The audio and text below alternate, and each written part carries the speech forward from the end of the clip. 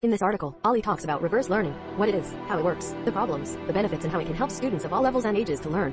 In the reverse classroom, more and more traditional aspects or stages of learning are done online, and the tasks or stages of the application fall into the classroom.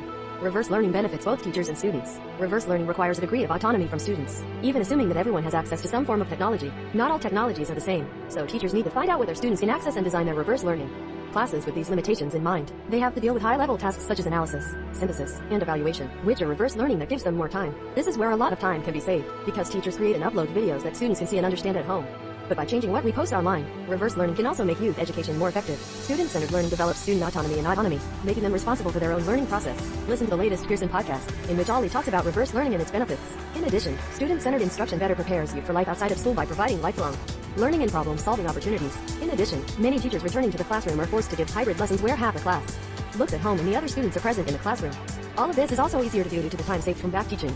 Since the learning happens at home, the teacher can now create tasks faster and spend more time helping the students to complete the task. Active learning is a learning method where students are actively involved in the learning process.